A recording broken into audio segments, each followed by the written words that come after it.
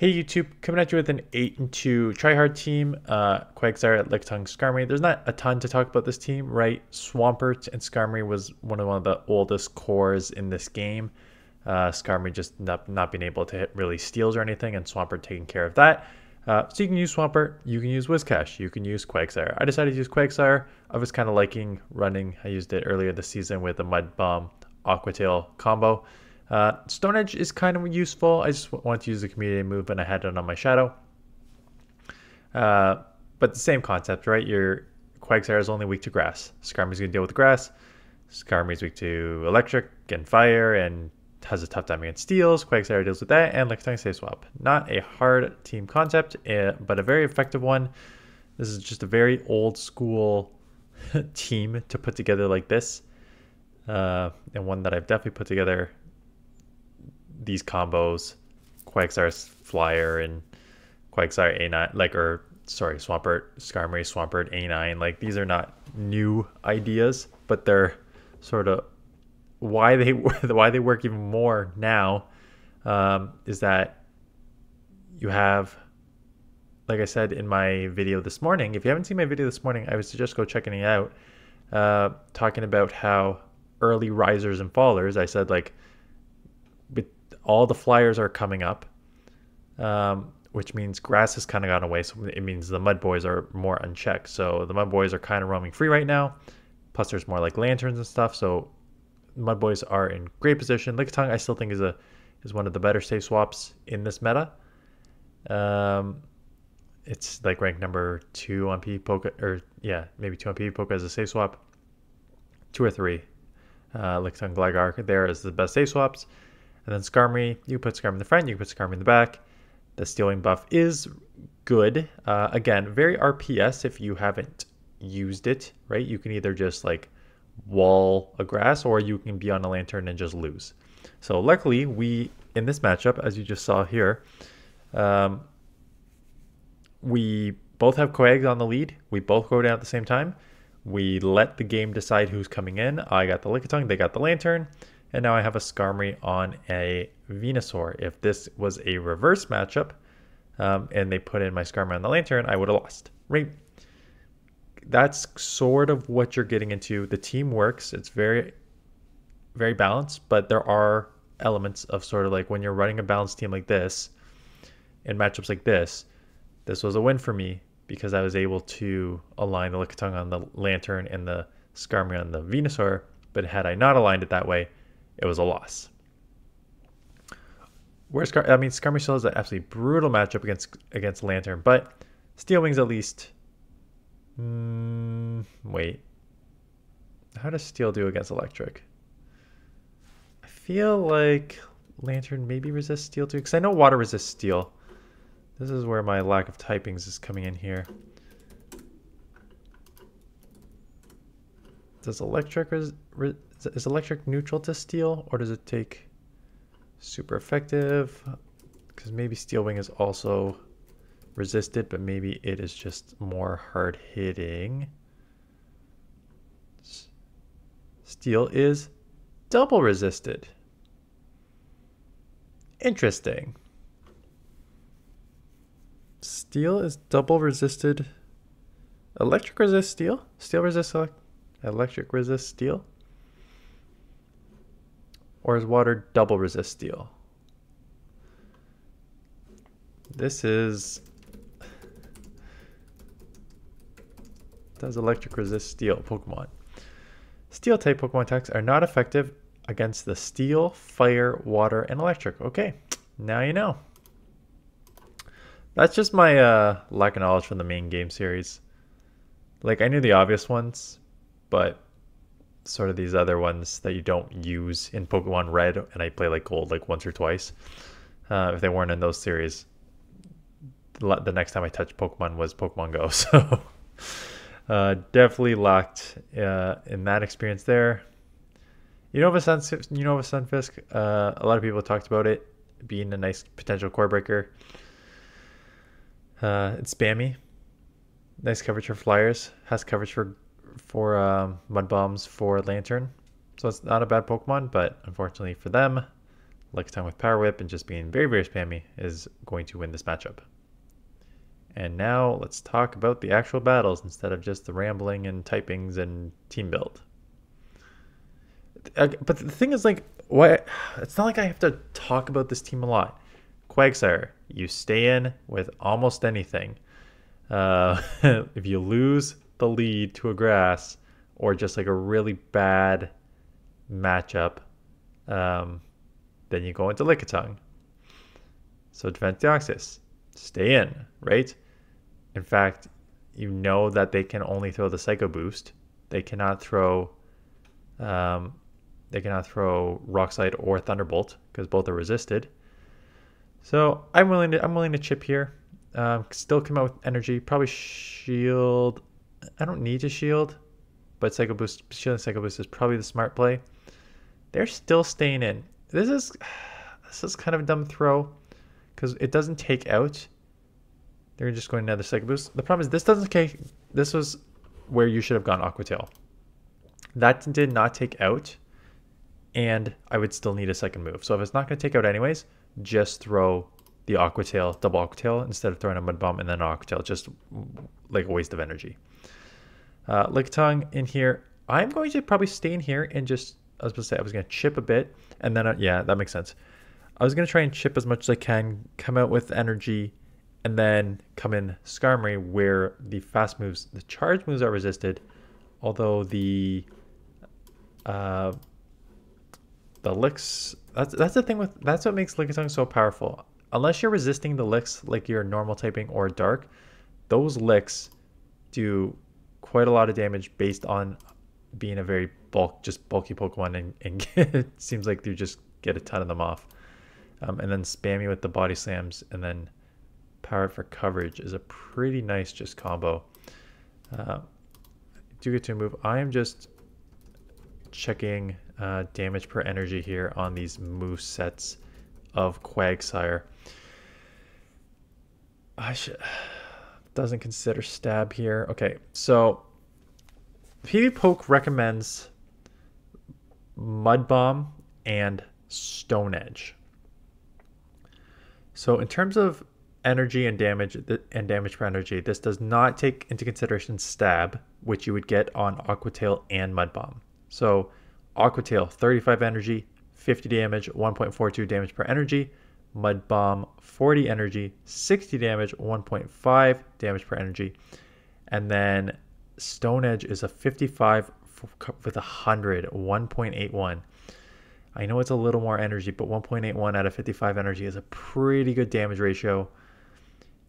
If you add on the 20%, what is it, 20% stab? I think stab is a 20% bonus. Yeah, 20%. So 20% of 50 will get you up to 60. So 60 divided by, let me get my calculator here. 60 divided by 35 is a 1.71 for Aqua Tail. And then 20% there is 72 divided by 40, 1.8. Okay, so then you get, with stab, you're a lot closer in damage per energy. So the Mud Bomb is basically at the same stab, same damage per energy, 1.8 versus 1.81. And then damage per energy on Aqua Tail is a little slower at 1.72, but it gives you a quicker charge move. So the recommended moveset is Stone Edge. I think it's Stone Edge because I think if with Aqua Tail and Mud Bomb, you just limit yourself in matchups against like grass, like water and ground is just resisted. In flying water Pokemon like Pelipper, water and ground are resisted. So Stone Edge, the rock type move, actually gives you coverage, and it gives you good damage per energy. And if you only have like one move to throw, like let's say you've charged up a bunch and you're only going to get one move off, getting off the the Stone Edge for 100 damage is the best move to get off. So with all that, I would actually probably run Stone Edge if I was using Quagsire again. I hate tamming away community moves, but I think it's probably worth... I think Stone Edge is probably the way to go. Another Defense Deoxys, so I'll probably just stay in here. Again, just take the counters, probably shield the Psycho Boost.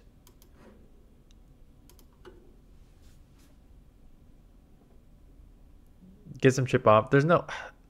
I don't mind getting chip on off the Defense Deoxys just to like put it somewhat low. I do like somewhat coming out with energy too, just to see what comes in. This time I let the Psycho Boost go. You can live. And again, it's a Vigoroth.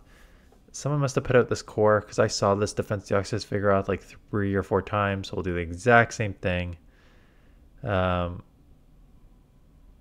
These rock slides do come quick. Vigoroth is right now the absolute go-to safe swap that I've seen. I've seen so many Vigoroths compared to Lickitungs and Glygars and Medis and stuff like that. So it is definitely worth looking into. Again, I went over that in my analysis this morning.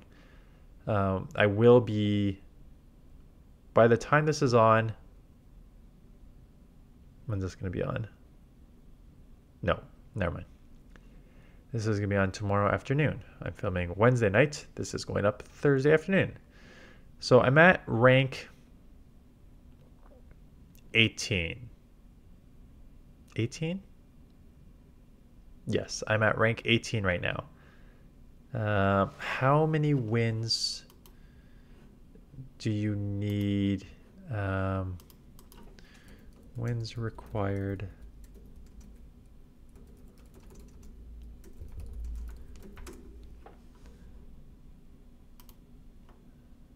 Okay. You need...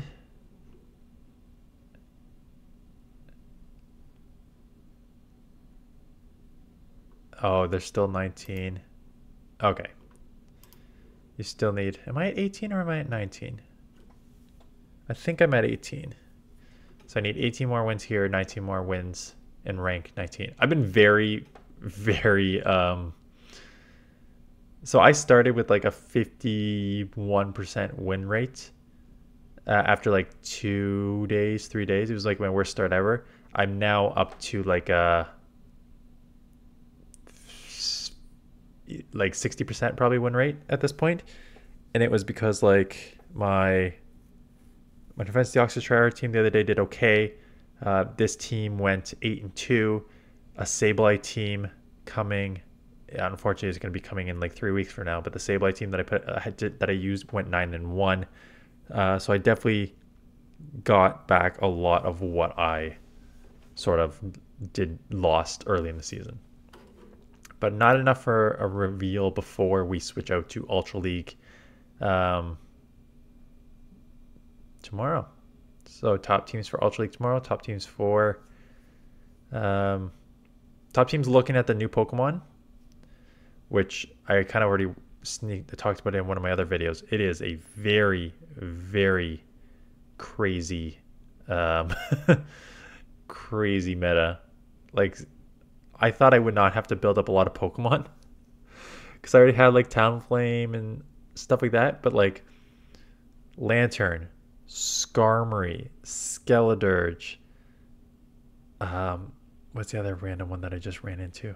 There's like 4 or 5 in the top 30 ranked, and I'm just like, oh, I don't have any of these built up. So we'll see if I'm gonna build all those up. I'm working on walking a Registeel because I don't think they're going to nerf Registeel anymore because I think they're bringing enough counters in the Great League to deal with Reggie. But I don't think there's enough counters in the Ultra League right now for Reggie. So I'm like 70 XL short. So I'm just trying to walk it, but 20 kilometers, it's going to take me a million years. I just got to hope it comes back again. And then, yeah. Let me know in the comments below. I know I'm not even talking about the battles. There's not much to talk about with this team, right? I kind of already mentioned, Quagsire, you stay in the league with everything. Bad league, go to Lickitung. Hope you align Skarmory on anything super like dominant like this or neutral. Like it's a very easy team. You don't need to discuss in depth about plays and strategy and stuff. Let me know in the comments below whether you are going to be playing Great League. I'll put up a poll too. Great League, Retro Cup, or Ultra League, and then I'll showcase accordingly. The good news is tomorrow, which is today, I can probably finish 2 Retro Cup teams anyways. So I could probably finish 2 Retro Cup teams, and then I could probably do like a third one Friday morning, and then I'll do I guess I could put out a third video Friday afternoon and film in advance, but I don't know. We'll see.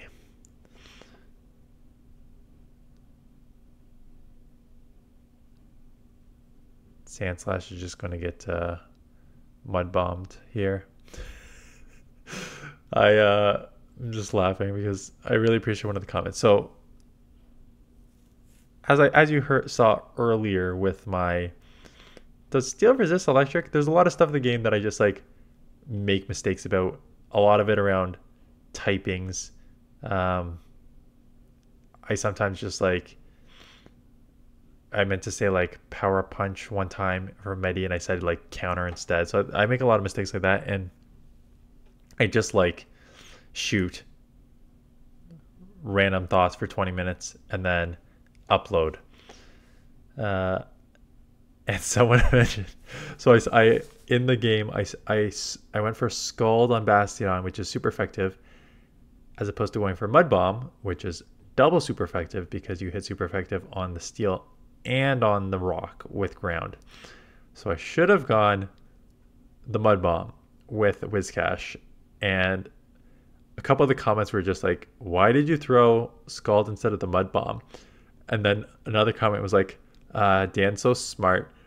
He knows that Mud Bomb is better, but he throws Scald again because he knows people will come and comment and boost that YouTube algorithm for So yeah, every time I make a mistake in the game that's like very obvious with like typings or something like that, there's always like 3 or 4 comments correcting me, which actually does drive YouTube algorithm, because YouTube algorithm takes into consideration comments.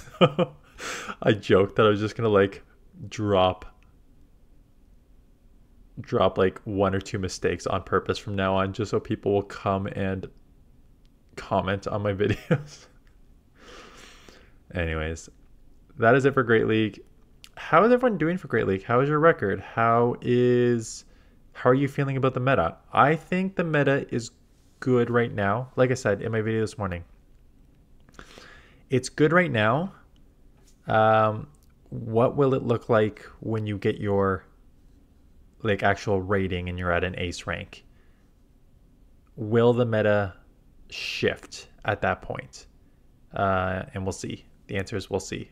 This is where Stone Edge would be much better, and it's not that much more. Like I probably have it now. It's not that much more than Mud Bomb. A couple mud shots. Yeah, I think I need to put Stone Edge on this, because this with Aqua Tail is just like not great. Like it takes like 4 or 5 to take out Mandibuzz.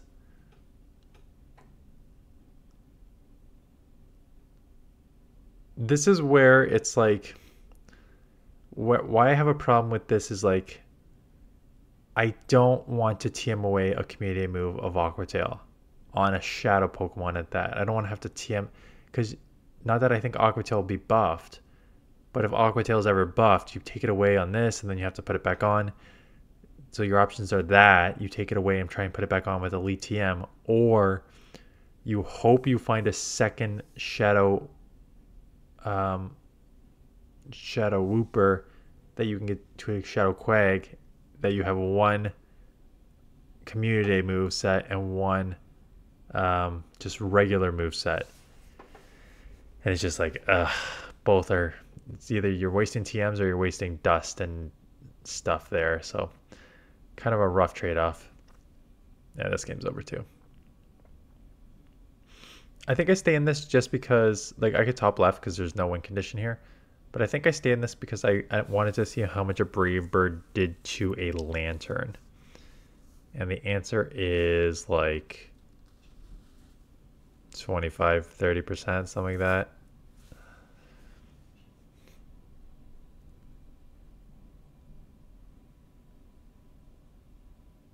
I do grab both shields. I bait the power whip, go body slam back to back. They shield both, but again, this game's over. Doesn't matter. But I do get it down to the yellow with a Sky Attack Brave Bird combo here because I am loaded with energy. I probably should have just gone back-to-back Brave Birds, right? I'm going to be taken out anyways, so there's no reason not to go back-to-back Brave Bird here. Obviously, Sky Attack does nothing. As you're going to see with the Brave Bird here, they're in the blue, and it takes them pretty deep. Like, I don't think, I guarantee you 2 Brave Birds would not have taken out, but that would have put it, like, pretty close, and I think they would have got to the move before I got to 2 Brave Birds anyways, but it's not bad. How much does a Brave Bird from a Skarmory? That looks like it was closer to like 35% than it did like 25. So you have Skarmory only with Brave Bird, and you have a Lanturn with no shields. A Brave Bird does 33%. Okay. 65 damage, 33% on a Lanturn. So if I went back to back there, that would have been 67. These steel wings are doing a total of 3 damage, 1.5%, right? So it's not much. So I hope this isn't too rambly for you. I know that you are used to my rambliness, but I think some videos are more rambly than others, and this feels like one of those that is more rambly than others. But I think we are basically done here. Yeah, this is the last matchup. And then we will go into tomorrow with some top teams as we head into the weekend.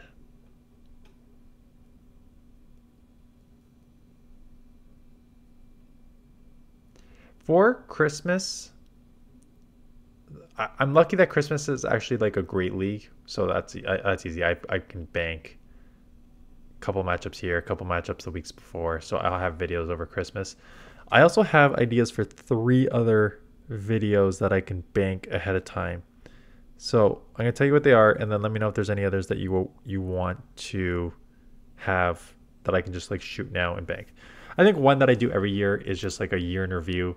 I look at my top shiny Pokemon, look at my top hundos, talk about the channel. So I think that's just one-off video that I do every year. I'll do that. I'm going to talk about the algorithm. I'm going to do a whole video on the algorithm because a lot of my comments are like, oh, this game's rigged. 50% keeps you at a 50% win rate. And it's like, it does, but it doesn't. So I want to like go over all that with the algorithm. What was the third thing I wanted to do? I forget what the third thing was. But those are two videos that I want to do for sure that I'll probably shoot in advance and go up during that last week of December when I'm gone. But that's enough talking for now. So thanks for watching, and I'll see you guys in the next one.